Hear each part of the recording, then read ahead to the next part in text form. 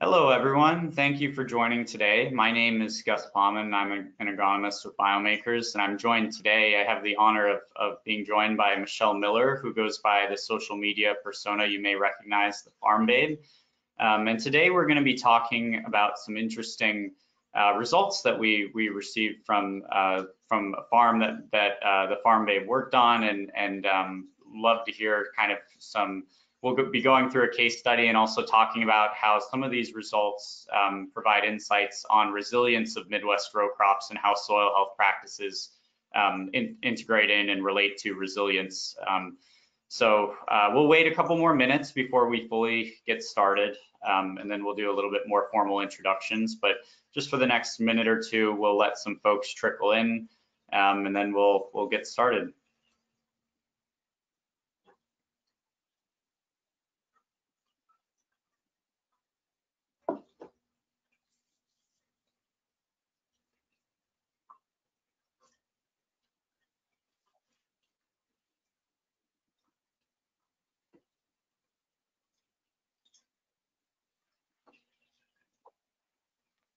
For everyone just joining, thanks for tuning in. We're waiting a minute or two as more folks join, but we'll be getting started within the next minute or so.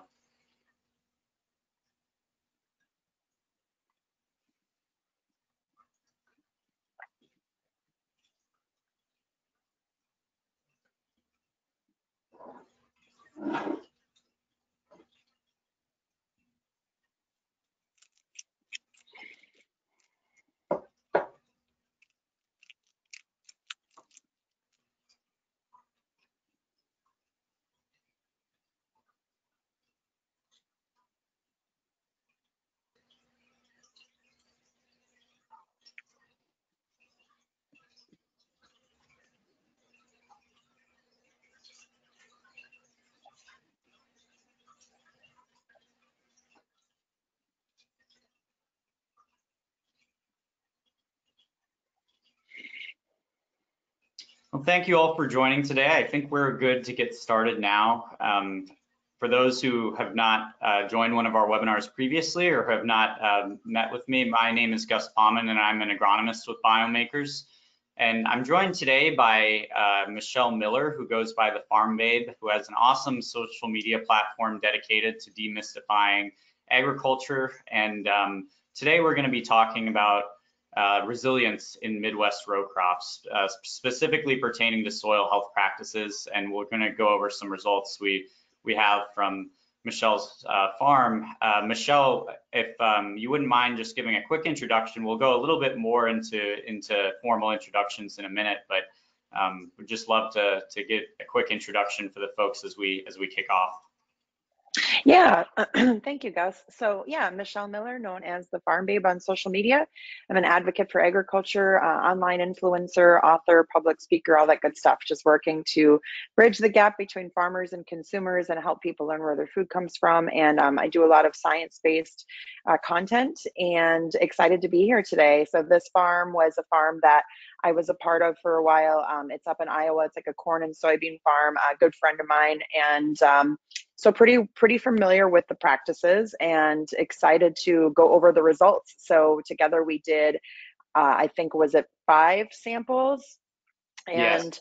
we did the 5 samples and I sent them into you guys and your lab, and we're getting the results back. So traditionally, I know on this farm we had done the Haney test, and I would say that this is almost kind of like the Haney test on steroids. And so I think, Gus, if you want to jump right into it with the results, I think you guys have done a great job with communication. Just like I know when I sent it in, I got a lot of emails, very personalized email notifications, just saying, hey, we have it, we're working on it, here's your portal, here's your communication, here's your point of contact. And so let's dive into the results. Thank you so much, Michelle. It's really great to have you on today. Really glad you were able to make it. Yeah, as far as the Haney test goes, we're huge fans here at Biomakers of the Haney test as a complementary soil health tool that kind of ties together the biology and the chemical fertility that, of course, is also an essential element of soil health. And many folks who are turning to BeCrop to provide insights on their farms are starting to really look at us as kind of the leveled up version of phospholipid fatty acid PLFA analysis. They're looking at it like that on steroids. But we're, really excited to have, your background on this farm and also have some great results to go through here today. So to jump into our agenda, as far as, some of the talking points, we'll go over a quick introduction about biomakers and BeCrop technology, what our testing entails, touching on the practical value of BeCrop and what specific soil health related metrics we provide to generate insights and management practice recommendations. Then an introduction to the farm babe, Michelle, and a little bit more about her platform and all the great work that she does. Lastly, our major focus will be on the BeCrop case study, so the test results, the 5 tests that Michelle took on her farm and some of the interesting insights we can glean there, particularly a great case study given that the farm has been managed with soil health focused practices very long term. So a lot of great insights on what we might expect to see on a farm that has been using cover crops, incorporating no-till, and some of the other practices we'll go into. And then we're going to tie this case study together with crop resilience and its importance, also how we can measure it with BeCrop, and of course with significant droughts throughout sections of the Midwest this year, and other factors relating to resilience of crops, bringing to light the importance of soil health and maintaining the ability of crops to produce under challenging conditions. So a lot of great tie-in to kind of what the ag industry is currently trying to overcome and deal with. And then we'll aim to leave maybe 15 minutes or so for questions and answers at the end, as well as we typically do. And any questions that we aren't able to get to, within the scope of this webinar, we'll answer offline and send you answers within the next week or so. So first of all, jumping into an overview of BeCrop technology, and I'll try to be brief because I'm sure many of our audience members are familiar, but for anyone who is new to BeCrop and biomakers, BeCrop is our technology for decoding soil biology, better understanding the microbes in the soil, the bacteria and fungi predominantly, that drive processes that we know we increasingly are aware of as an essential component of crop production. So really the way that our testing works is essentially a 2-step process. So we model soil functionality. We look at the biology that's there, but we don't just look at what species of microbes are present, also what they do in the soil, what functions do they perform, like nutrient cycling, biocontrol, that ultimately help support crop health and productivity. So the first step, of course, is the soil sample. After a sample is taken, which can be taken according to very typical methodologies for a standard chemical fertility test, that sample is shipped to our lab or one of our partnership labs. And the analysis process is where we get to the two-step component. So first, the soil the DNA is extracted and then sequenced to determine the species of microbes that are present and their abundance. So then that's our biodata, and our biodata, of course, is very complex. It's not going to lend itself very easily to understanding how to take away insights and recommendations. So the second step in the process is to take that biodata and convert it into a functional analysis report.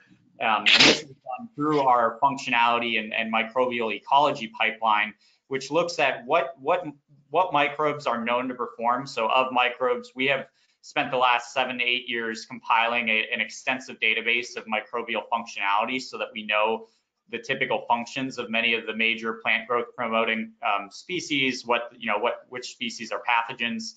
And then we also look at how microbes interact in the soil, because of course, microbes in the soil don't exist in isolation. They're interacting, potentially competing, cooperating, complementing each other. So that sort of those functional traits and interactive traits between the microbes are taken into account with machine learning and ag data to basically pump out the functionalities of those microbes. What are they doing in the soil relevant to crop production? And that's the end product of BeCrop is a simplified analysis report. And we also have some data analysis tools available in our portal that we'll be going through with this case study, as well as some higher level services like trials where we we take this functional data, we run statistical analysis to determine what the effects of an input product or management practice were, with very robust statistical analysis.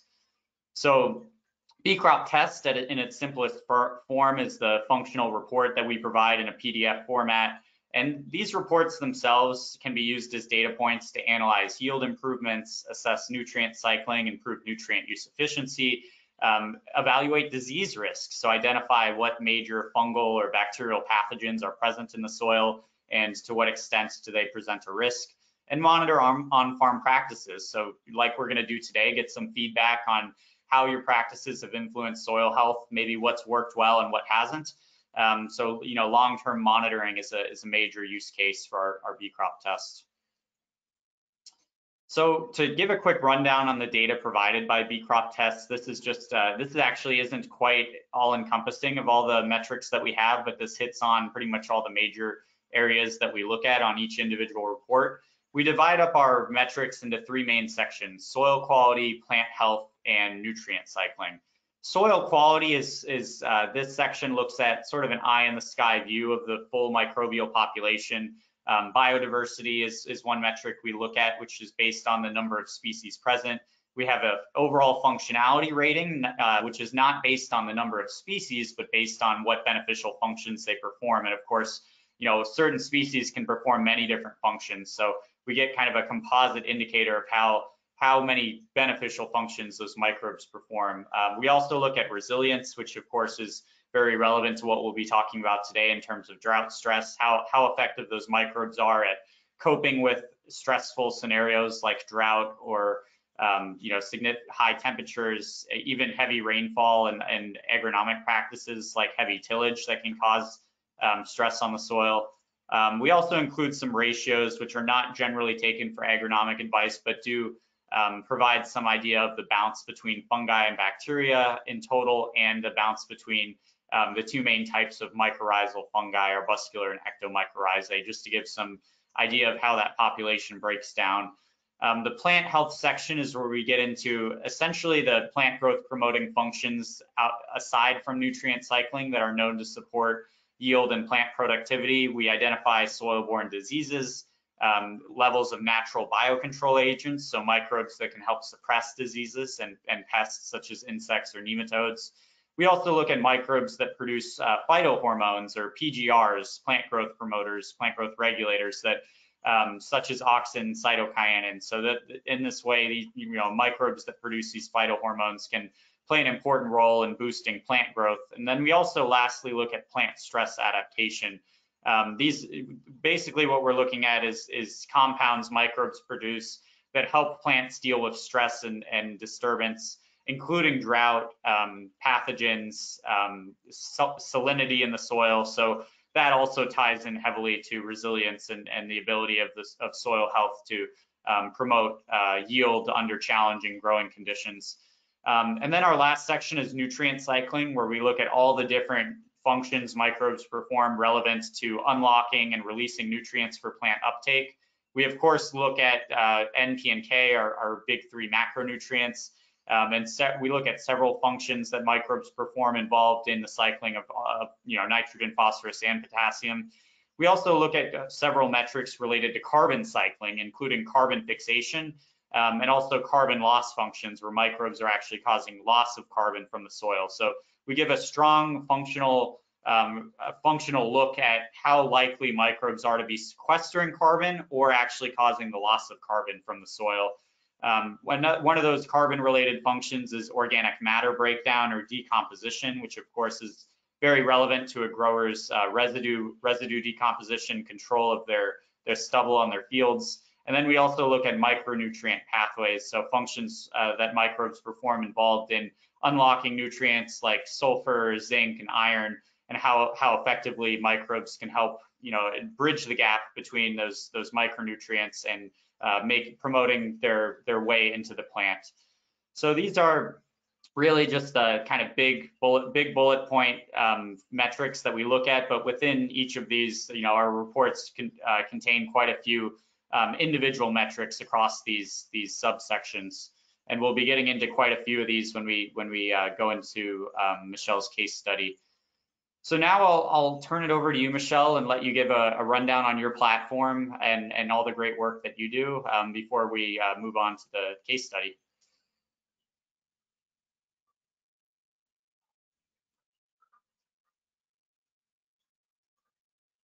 Oh, sorry, Michelle, you're muted right now. You're still there. Okay, there we go. Just weren't Sorry hearing about that. Thanks. you. Yeah, so I talked about it earlier, but I was a farmer for almost a decade in Iowa, grew row crops, corn and soybeans. The farm that we're doing the case study on today is actually the farm that I was a part of in those years. And I raised cattle and sheep. So we were up in Northeast Iowa, kind of near the Decorah area. And I have a social media platform where I work to raise awareness and education about agriculture. So kind of bridging that gap between consumers and farmers, and just have a pretty big agricultural audience to be an advocate for our industry. So thanks for having me today.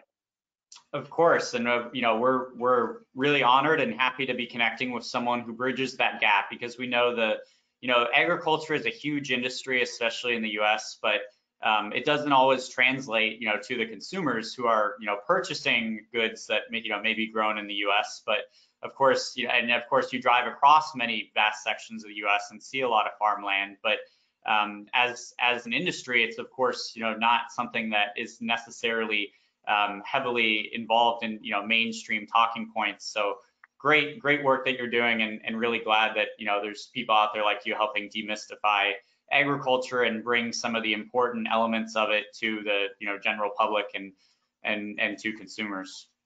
Yeah, exactly. I think this farm would be something we would call very regenerative, but there's all the buzzwords. But what do the buzzwords mean? And a lot of these, the way that we farmed in Iowa isn't the way that maybe they farm in Georgia or California or whatever, right? But this is what has worked really well for us farming in the Midwest. And so, yeah, Yeah, I no-till, mean, cover crops, all that good stuff.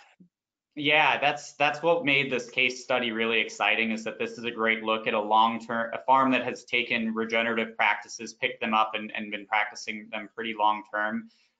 Michelle, I know you pretty much just gave a lot of the important context on this farm that we're going to be discussing here, and also wanted to point out that the grower, whom Michelle is very familiar with, has earned environmental leadership awards for the regenerative practices on this farm. So Michelle, if you have any other details of the farm or any other practices, any of the regenerative practices to touch on, feel free to Yeah. elaborate now, and we'll of course go into some more detail in a minute. Yeah, Doug has earned awards for Farmer of the Year for soil and water conservation. His brother is a soil scientist with NRCS, and so always just kind of the guinea pig on the front lines for the latest and greatest soil health practices and principles. So his brother, would travel around and do a lot of the slike test stuff or the rainfall simulator, anything that anybody's familiar with the regenerative practices of what the NRCS is doing. And so, we're always really big on top of that. So I think he's been no-till cover crops for like 25 years, something like that. And I think it's allowed him to really improve that soil health quality, cut back on pesticide usage and anything like that.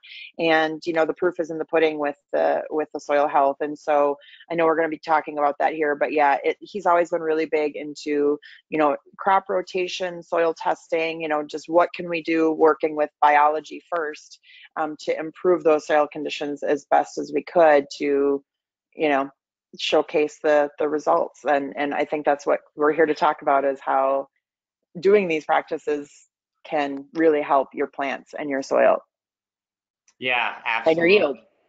Yeah, Yeah. and you hit on really, I know we previously talked to Doug, and I got kind of the rundown on the practices, and it sounds like the no-till and cover crop, I think, has really showed up in these results. And he also mentioned, of course, as you touched on, not using fungicides. I was very surprised to hear that, as a lot of fungal pathogens are simply very, very severe, to the point where it's hard for many growers to envision growing without any fungicides, and many who are putting it out preventatively, kind of as a risk mitigation measure. So I think that Doug is some proof that over time, with improved soil health, you can suppress diseases naturally, and cut down on some of those costs of crop protection products. And then of course also you mentioned the livestock operation, and how you said sheep and cattle that you guys or we're producing, right?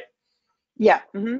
Yeah, so he had mentioned the use of their manure as a soil amendment, and of course that is, you know, kind of connecting the circular natural processes of nutrient cycling. You know, as we harvest crops, there's, you know, going to be, you know, some biomass taken out in the form of the nutrients that they absorb, but and of course, you know, putting down fertilizer helps compensate, but manure, you know, any high organic matter amendment like manure or compost is going to also help reinvigorate that soil, provide the microbes with some, you know, carbon and other micronutrients, and also inoculate the soil with some of the microbes present in that compost or manure. So a wide facet of practices that Doug and you have integrated on this farm, and now we'll jump into some of the results and feedback on how these practices have performed. This first summary here, so this was for one of the 5 tests that was taken on Doug's farm, and this is our the first page of our PDF reports, the summary of the 3 main categories that we look at: soil quality, plant health, and nutrition.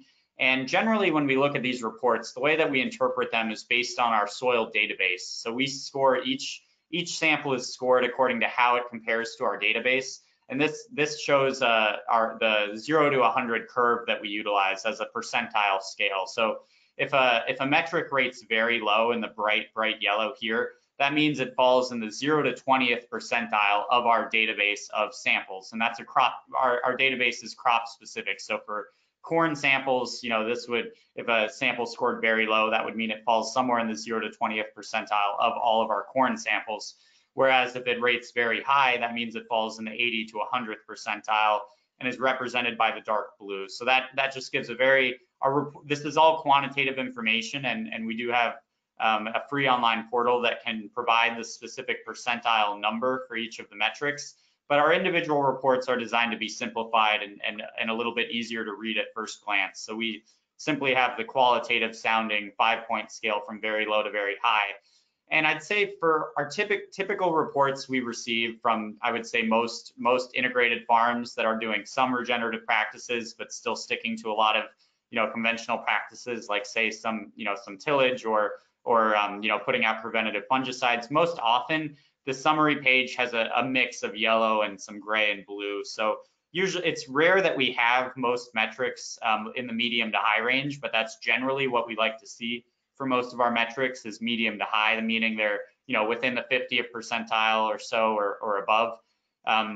So this test was a good example of one of Doug's soil samples that really showed pretty solid numbers across the board, with some of the nutrition metrics, phosphorus and potassium, potentially showing some area for improvement, but across the rest of the samples, really that was not a consistent problem. So overall, the results looked very good as we you know, expected based on Doug's practices. And you know, like I said, vast majority of the metrics that we look at across, particularly across soil quality and plant health, but then also the carbon and nitrogen functions were sufficient. We would say medium to high, very solid. And then phosphorus and potassium, maybe some potential for improvement, but it was not a consistent issue across the rest of the samples from this field. So now to go into all 5 of the samples and just give a quick rundown, you know, some more detail on the specific microbial indexes that we look at. So soil quality, again, looks across the entire population of microbes and how that population breaks down. Higher biodiversity, which generally we like to see, means that more soil microbial species are present and are well represented, meaning there's not 1 or 2 species that are out representing all of the others, but they're relatively evenly represented.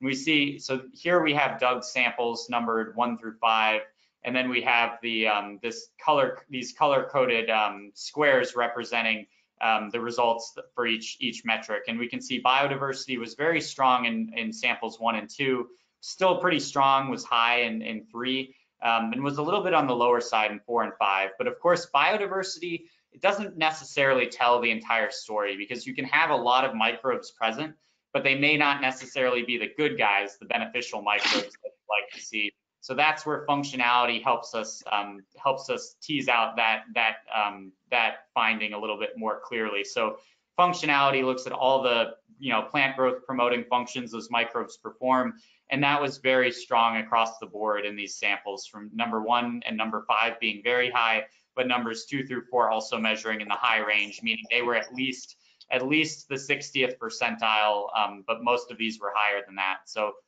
strong results in terms of soil quality. And then diving into plant health, in terms of disease risk, we really didn't see, we did see some diseases that were detected. So here we have any pathogens, these are diseases that we were able to detect any of the causal pathogens for. But you can see that the risk level was low, and generally if risk level is medium to very high, that means there's a major concern for pathogens. But very low to low generally means that the pathogen is present, and it's worth keeping, noting and keeping an eye on, throughout the season with crop scouting. But at the time of analysis is not considered a major risk. And this is of course based on the abundance of the pathogen, but it's also based on the beneficial microbes, the biocontrol agents that are present. Because of course we sometimes see that in a field there may be a high abundance of a pathogen, but sometimes the beneficial microbes are able to help keep that pathogen in check through their beneficial functions. So we also integrate that into this risk assessment.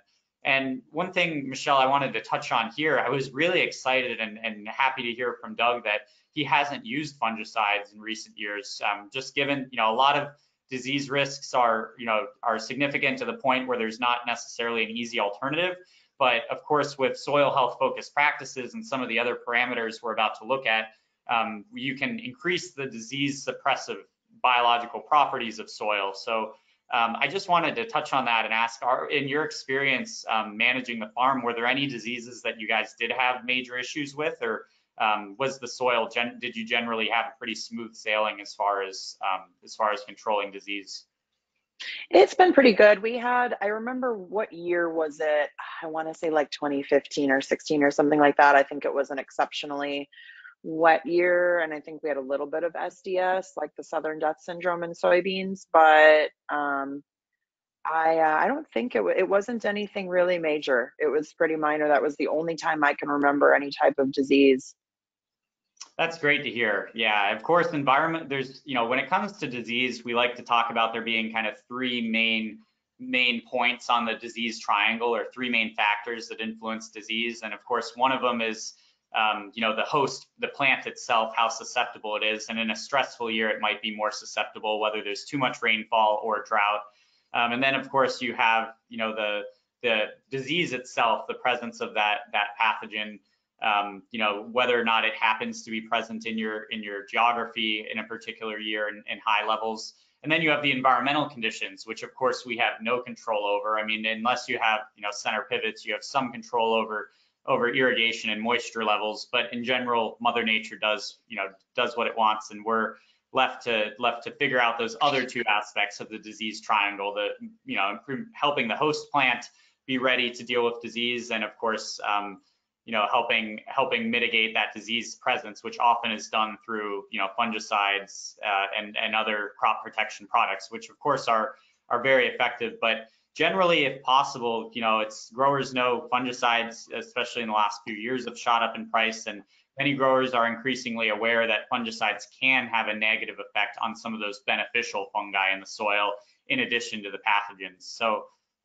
it's great to hear that, for the most part, over the last 8 years or so, the farm has been very resilient to disease. And even when you had the sudden deaths pop up, it sounds like it wasn't too significant of an issue. So yeah, and I think it's important to note too, in our region, Northeast Iowa, there we're not using any type of irrigation, so we're just doing whatever Mother Nature's doing. So I know yeah. some other parts of the country, they have more control over, water, or worse, but for us, it was never really an issue.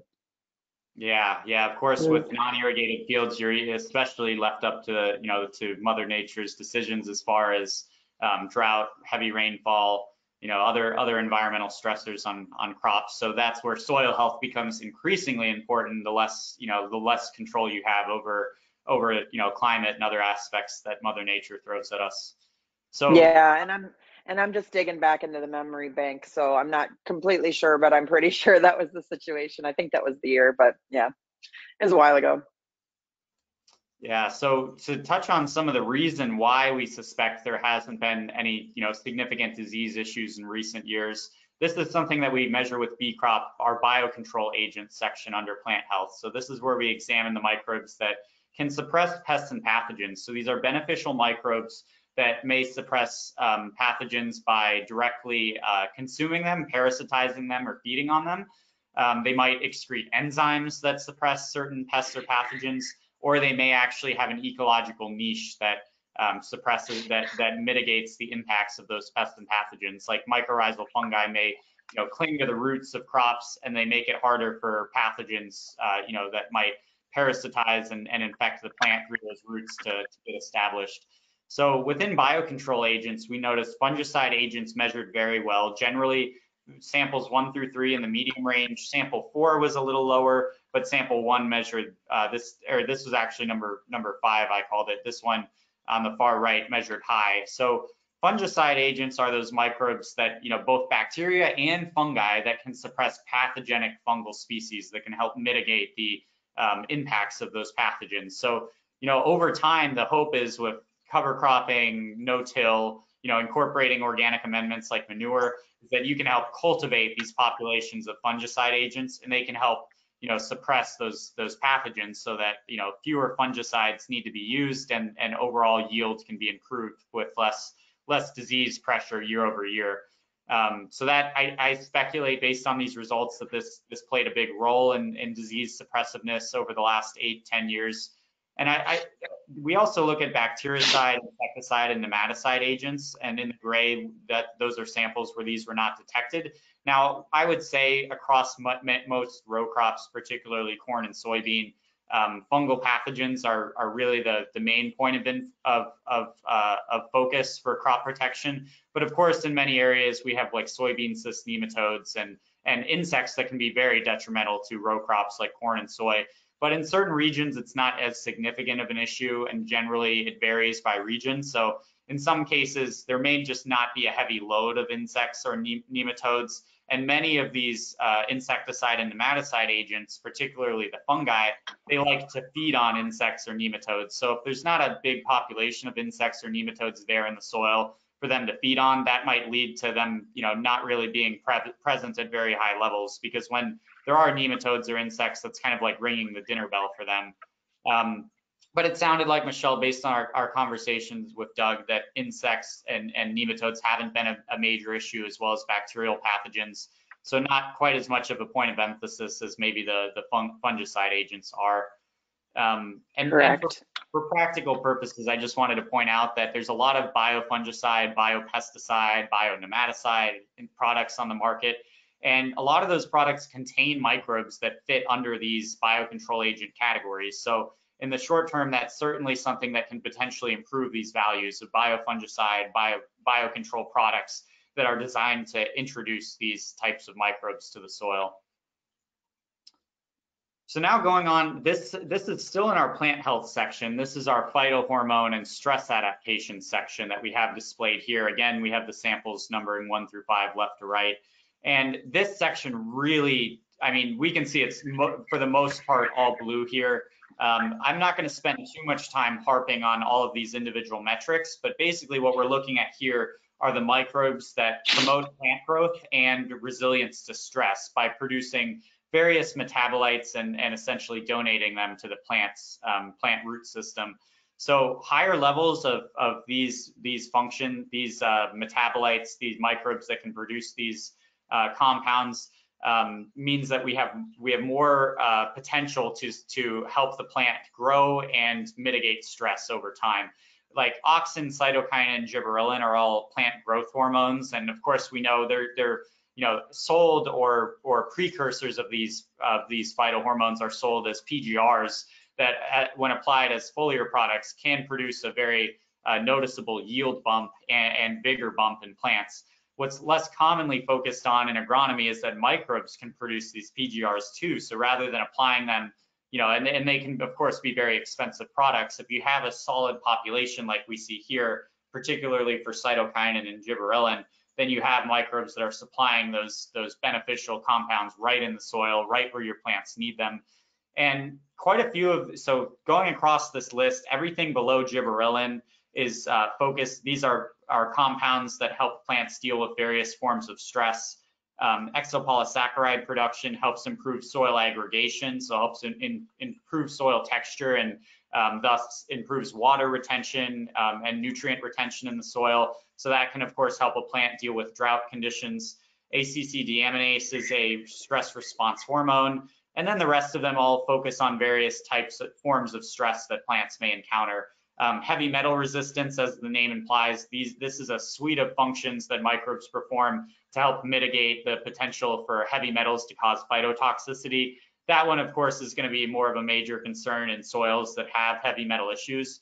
So not, that was one of the ones that did measure low, but it's not necessarily a major concern in soils like this where heavy metals aren't a major issue. And of course, salt tolerance, that's another one where we're looking at, multiple microbial functions that play a role in mitigating salt stress on the plant. Of course, that becomes a major issue when we talk, drought conditions and particularly soils that are simply naturally high in salt. But plants, of course, salt can inhibit a plant's ability to uptake nutrients at healthy rates. So having microbes there that can actually help process and release some of that salt buildup can really play an important role in crop resilience. And there's been a lot of work in the literature and in academia and agricultural research lately to connect the role of soil microbes to the benefits to crops in terms of drought stress, pathogen resistance, and other forms of stress. So what we're able to do here with BeCrop is connect those areas where the research is starting to understand the role that microbes play. And then you can get some feedback on how effectively those microbes are helping promote resilience in the soil, which in this case, like I said, generally we see a mix of yellow and blue. And this particular section, we generally see pretty strong blue across the board, aside from heavy metal resistance. So very, very strong results indicating that we have a lot of plant growth promoting microbes here to help mitigate stress.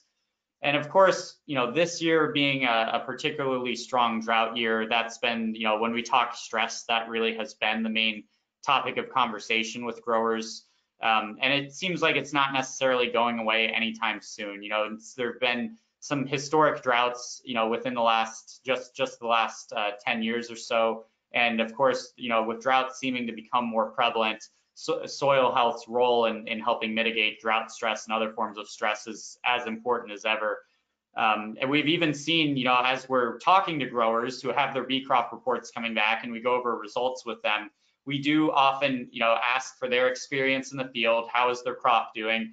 And generally, when these metrics, these stress adaptation and phytohormone metrics are stronger in their results, they tend to say our crop is doing better than we expected through drought. Whereas growers who have a lot more yellow here and lower rated metrics often are reporting increased drought stress on their crops. So we're glad to see that this scientific data we have does seem to be panning out to the field and some of the growers who are facing some of these significant drought conditions this year.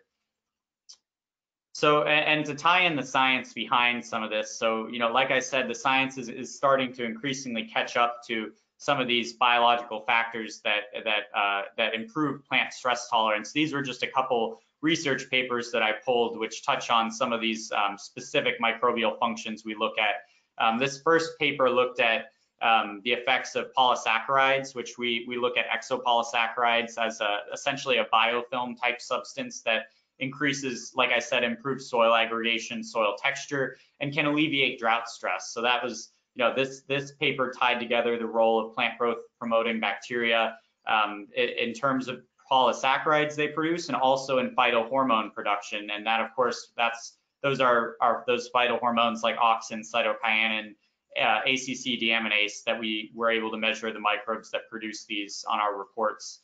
And then this paper here was a review paper on drought stress and the role of plant growth promoting bacteria.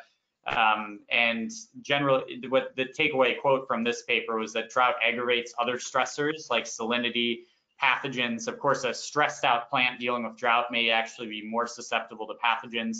And of course, heat stress, which often tends to coincide with drought.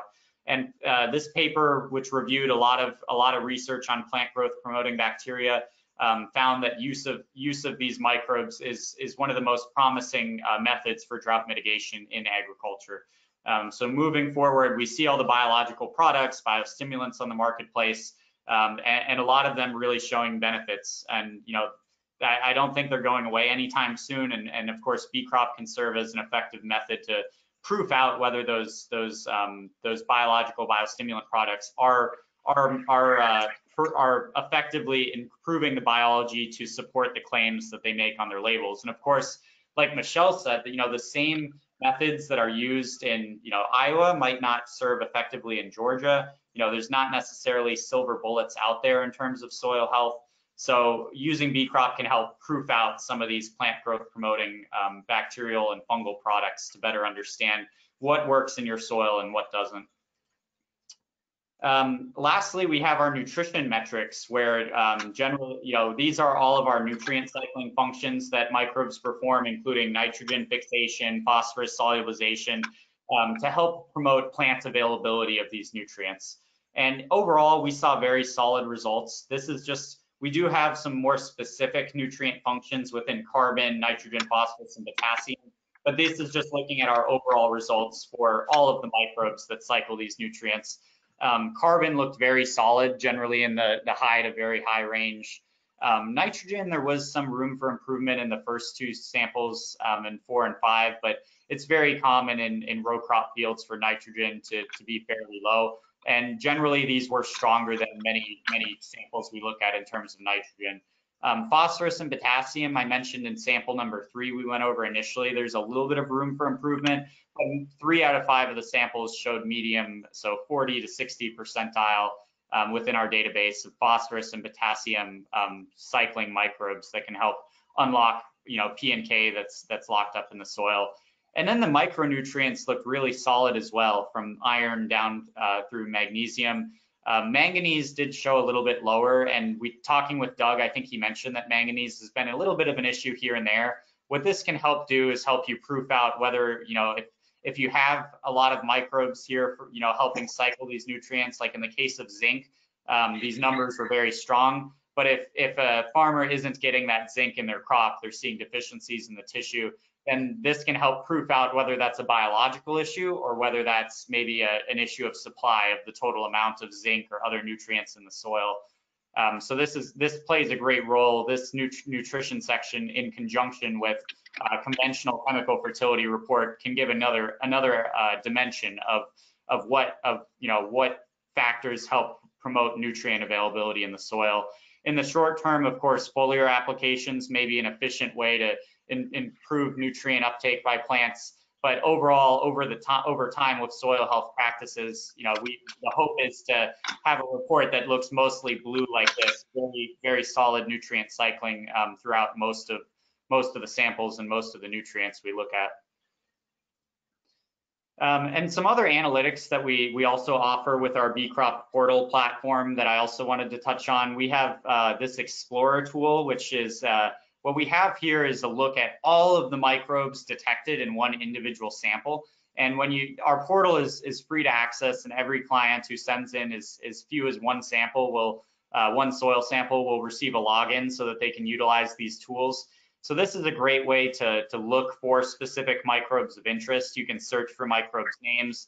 And when you're in the portal, if you hover your cursor over all of these circles, each circle represents a species. And as you hover over it, it'll pop up the name of that species and its abundance in terms of that sample. So kind of resembles a petri dish, but unlike most petri dishes in a lab, which only contain maybe 1 or 2 types of microbes, here we look at all the different microbes thanks to our genomic sequencing that can differentiate by fungus, yeast, types of mycorrhizal fungi, arbuscular and ectomycorrhizae, many protists we can detect, including things like Pythium, Phytophthora. Bacteria, of course, are a big component of what we look at, and then archaea. So you can filter and sort according to what microbes of interest you might want to look at. We also have a tool to compare the abundance of specific microbes. So that last tool is more for exploring, for looking at what microbes are present. This is our abundance box plot tool, and this allows you to look at the levels of specific species or groups of fungi and bacteria and other microbes. So this was 3 of Doug's samples. And what we're looking at here is the abundance of Fusarium. So Fusarium, of course, is a big group of fungi that many can cause diseases. These were not, we didn't necessarily see Fusarium present at very high levels. We can see it's less than 2% of the total fungal population, but we do see sample 3 is a little bit lower at 0.5% versus these other 2 being above 1.4%. So this can help inform crop protection programs. If you sample different fields, you can determine which fields have the heaviest load of Fusarium or other pathogens.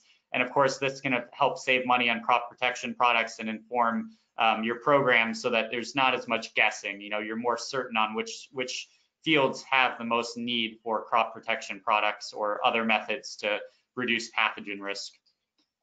So that sums up our results. I know that I was trying to get through with 15 minutes time for any questions we might have.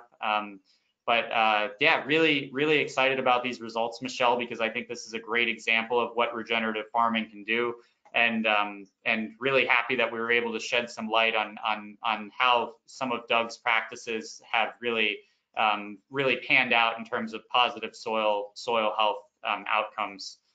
So I'm going to go ahead now and see what questions we have on the line.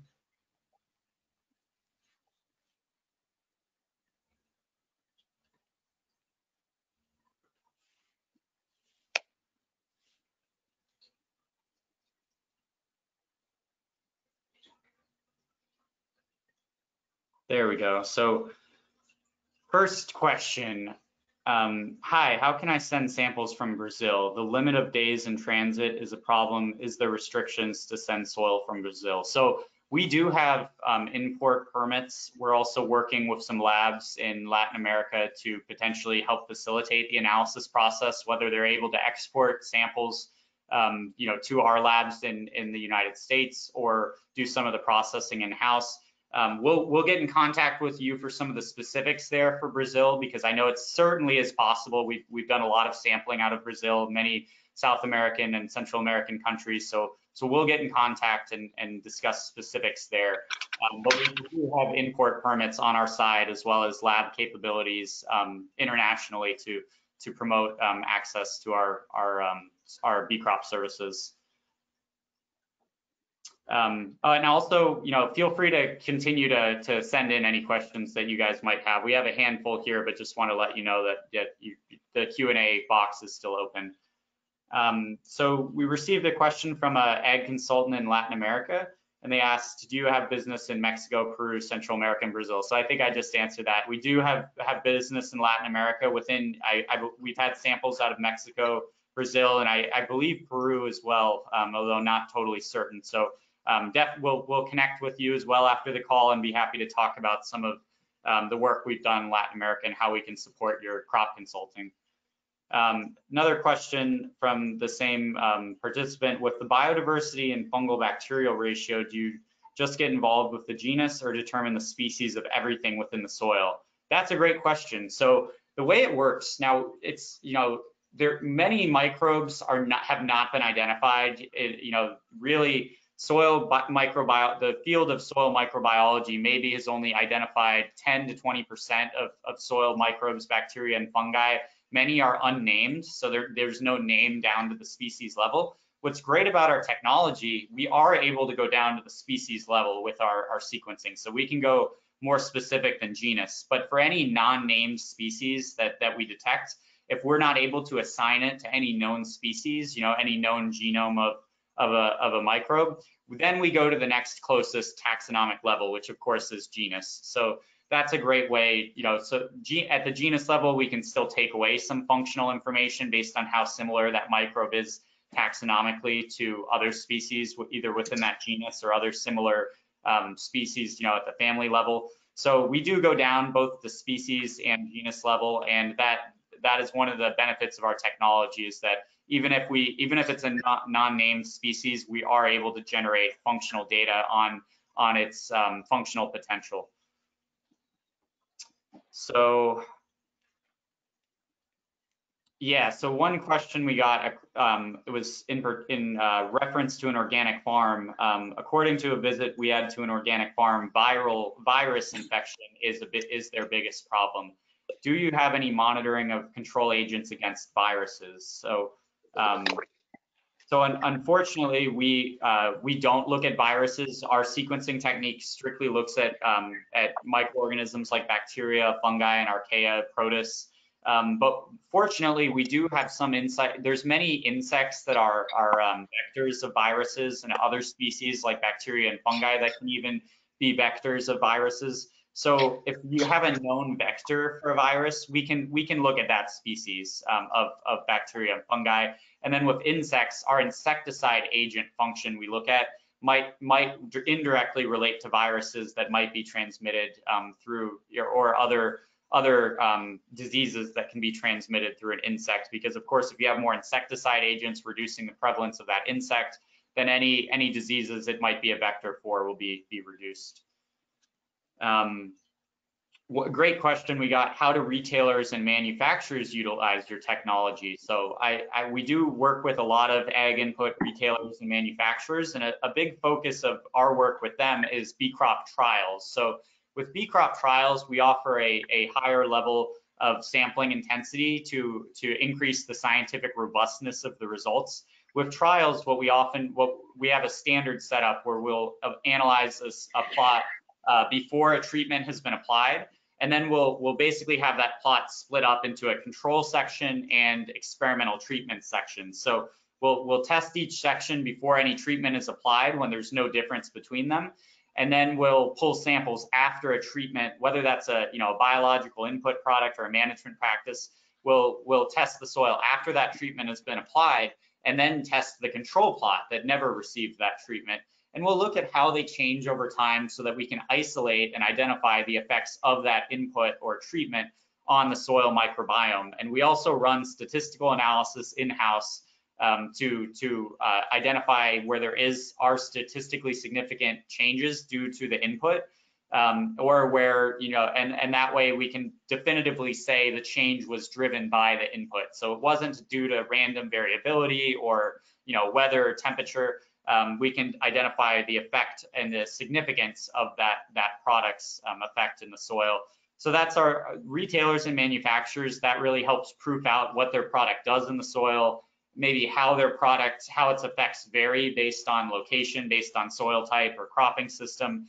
And oftentimes we identify unexpected modes of action of biological or biostimulant products. So we can sometimes see maybe a product is sold as a biofertilizer, but we also see that it helps improve the populations of microbes that promote plant stress tolerance or serve as biocontrol agents.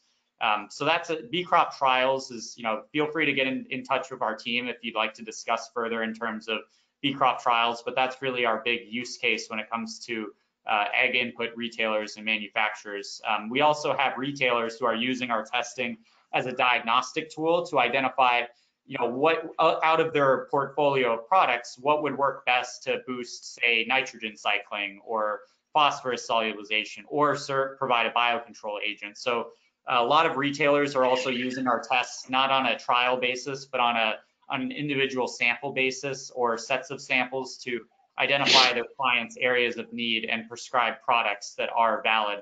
That, of course, helps take the guessing game out of biologicals, helps ensure that you're going to get ROI, and helps ensure that the retailer is most effectively placing their product with data driving that placement. Similar to how conventional fertility tests are used to prescribe fertilizer inputs. Let's see. What experience do you have with perennial crops, like almonds, pistachios, fruit trees? That's another question we got. We've worked quite heavily with perennial crops, all three of those, particularly vineyards are, grapevines are where we've done a lot of sampling, but similar with a lot of fruit trees and nuts, we've done a lot of sampling across citrus. I know apple orchards, almonds, pistachios. So our database is over 170 crops currently, and generally every major agronomic crop we currently have in that database. So We've done pretty well with perennials, and of course, any new crop that may be niche and not integrated into our database, we can certainly do that, and we have mechanisms for getting a tailored disease list for any new crops. But yeah, with perennial crops, we've done a lot of work in terms of evaluating inputs, recommending management practices, and not just perennials, but we've also worked with a lot of specialty crops that are treated as annuals, like strawberries. Another question we got: how long does it take for you to deliver the analysis data? So generally our turnaround time is 2 to 3 weeks. Now it does vary a little bit. We have a quality control process in which if we aren't able to get enough bacterial or fungal DNA out of a sample, we'll often rerun it until we can get enough DNA. That rerunning process will take the sample back to you, and that can make it take a little bit longer than 2 to 3 weeks, but currently that's our estimate for turnaround time from when we receive the sample to when the results are completed. And the genomic sequencing process does take upwards of 72 hours, so that does create a little bit of a lengthier analysis timeline than many of the chemical fertility tests. But our lab team is always striving to get that turnaround time down, and at 2 to 3 weeks, we currently have a very strong industry standard for genomic sequencing sample turnaround time. One great question that I could probably talk about for like an hour is: how do you guys like to tie in the BeCrop and the Haney soil health tests? So as I mentioned at the start of the webinar, we're big fans of the Haney soil health test. The way that the Haney tends to complement our test is the Haney touches on soil biology by measuring respiration and relating that to microbial activity and cycling nutrients. Particularly, the Haney test is very strong when it comes to carbon and nitrogen as well, and phosphorus as well. What I love about the Haney test is that it looks at both inorganic and organic nitrogen. What we look at on the BeCrop test are the microbes that drive the conversion of nitrogen from the organic form, which is not readily plant available, to the inorganic forms, ammonia and nitrate.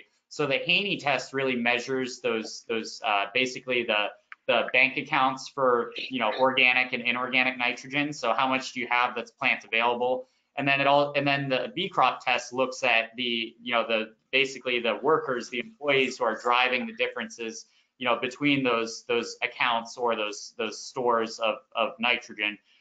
So similar for phosphorus, the Haney test out of Regen Ag Labs also looks at organic and inorganic phosphorus, and it also looks at carbon. So a lot of conventional chemical fertility tests do not take into account carbon very closely. The Haney test looks at a variety of parameters related to microbially active carbon and total carbon, and that is of course the limiting fuel source for most soil microbes, that carbon. So the Haney test really gives us some very relevant data to the soil biology metrics that we look at in the BeCrop test. We're looking at the microbes that sequester and cycle carbon and their potential to move carbon around. The Haney test tells us what form that, to what extent do you have total carbon. So that helps inform maybe, do microbes have a lot of carbon to utilize? Work on introducing carbon. Should we use cover crops that will introduce more carbon? And then you can see whether microbes are effectively cycling and potentially sequestering that carbon in the soil. I could probably keep droning on, but there's a lot of great ties between the Haney test and our BeCrop test, and some overlap, but a lot of complementary data where we can kind of see the broader picture of how the chemical fertility, the nutrients in various forms relate to the microbes that cycle those nutrients between various forms. So it's just an advanced dimension of soil health insights when you combine both the Haney and the BeCrop test. I also want to mention that we work with Regen Ag Labs and can have the Haney test performed in conjunction with BeCrop test. So if you send a sample to us or Regen, that sample can be analyzed for both the Haney and BeCrop, and then you'll get what we call the BeCrop Plus report, which has some of the Haney data integrated into the BeCrop report. So that way you can have the tests, performed on both tests performed on the same sample. And of course, Regen we work very closely with, and they're great experts on interpreting the Haney test. We're happy to work with you very close. We can provide some insights on the Haney and refer any questions to Regen. But we can, of course, look at how those Haney parameters relate back to our BeCrop results. Let's see, I think we might have time for one more quick question. In general, what time of year is best to sample? So standard soil test protocols. So really quickly, I'll say the BeCrop test is very versatile. It can be, samples can be taken before planting. Like these samples we looked at with Michelle were taken before planting. They can be taken after harvest. If there's one most optimal time, it probably would be in season, because that's when the plant is growing. It's most actively interacting with the soil microbes. Diseases may be present. But for the sake of decision making, any data, any samples taken before planting or after harvest will still be very relevant. It will still help inform, if management practices need to be made in season, it's great to get that data ahead of time. So you can take samples pretty much any time of year. We just don't recommend taking samples when the soil is completely frozen. I would wait until it's at least fairly thawed. The microbes will generally go inactive the colder it gets, so they won't necessarily die off. But it's just hard to get a soil core in the ground when it's frozen, and generally when it's completely frozen, the microbial metabolism is going to be much lower than when it's in the maybe 50, 60 degrees or higher. So you can still sample when it's cold out. Just we don't recommend sampling when the ground is completely frozen over. And I know we have a couple more questions here. We'll be sure to answer and address those questions offline and get those answers to anyone who did pose any we didn't get to. We're up past time today, but I want to thank everyone for tuning in, and of course thank you to the Farm Babe, Michelle Miller, for joining. We're really happy with these results, and yeah, really glad to bring your platform and your great mission to integrate with our mission at Biomakers and what we do with BeCrop. Yeah, absolutely. Thank you so much. Thank you to Biomakers, and thank you to everyone who joined. Great. Thanks, Michelle. Take care, everyone. Hope to talk to you soon. Feel free to reach out to us anytime, and happy growing season. Hope everyone's growing season is going well. Take care. Thank you. Thanks. Bye.